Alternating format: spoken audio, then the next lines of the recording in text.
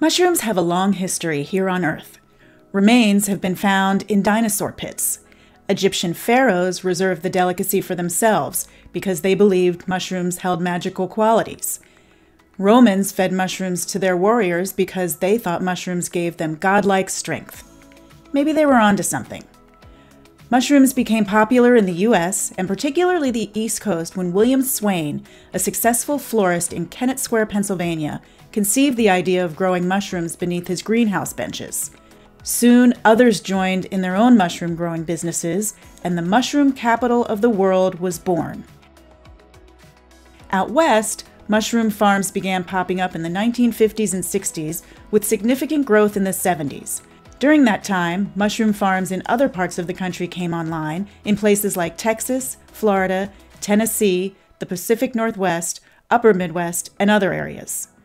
Today, Kennett Square, Pennsylvania, with its nearly 60 farms, leads the country in mushroom production, followed by California, Florida, Illinois, Washington, Texas, Tennessee, and others. Research shows that mushrooms are full of vitamins and nutrients. Part of a healthy diet, mushrooms are low in calories and sodium and are gluten, cholesterol, and fat-free. Its nutritional properties are a big reason why researchers are increasingly turning to mushrooms for help in the fight of certain cancers and cognitive decline research. Mushrooms are big business. The industry produces nearly 1 billion pounds of mushrooms each year, with sales of more than 3 billion. They also support 21,000 jobs and over $865 million in wages. Mushroom production actually begins in a lab. Cereal grains are inoculated with mushroom spores and incubated until they develop into spawn, or mushroom seeds. It takes about 3 weeks to produce the first mushrooms for harvest. Throughout the growing period, mushroom farmers play Mother Nature, manipulating water, airflow, temperature fluctuation, and more. At the farm, growers carefully prepare the growing medium for mushroom production. Farmers combine materials like hay, straw, corn cobs, cocoa shells, and horse or chicken manure and place them in stacked wooden beds mixed with the spawn. Over the course of a few weeks, mushrooms will begin to grow through the compost and will double in size each day. And every single mushroom harvested is harvested by hand. Growing mushrooms is a unique blend of recycling, science, and efficacy. This powerful combination makes them one of the most sustainably produced foods in the U.S.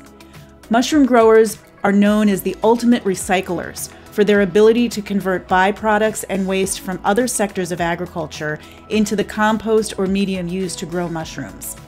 Because of this recycling of other agricultural crops and byproducts, mushroom farms have a smaller environmental footprint than almost any other farm product. Growers use less than 2 gallons of water to produce 1 pound of button mushrooms. That's about 32 8-ounce glasses of water to grow, harvest, and process an entire pound of mushrooms. Producing 1 pound of button mushrooms takes 1 kilowatt hour of electricity. This is the same amount of energy as it takes to run a coffee maker for 1 hour each day.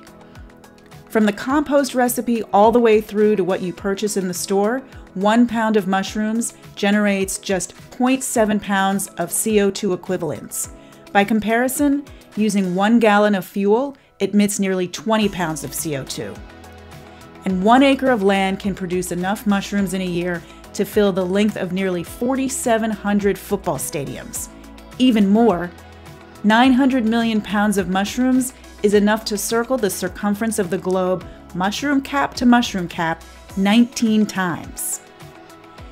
None of this would be possible without the dedication and commitment of the workers of the industry. Growing mushrooms is a 24-hour-a-day, 365-day-a-year process. Without the workers, there would be no mushroom industry. Learn more about mushrooms by visiting the American Mushroom Institute at www.americanmushroom.org.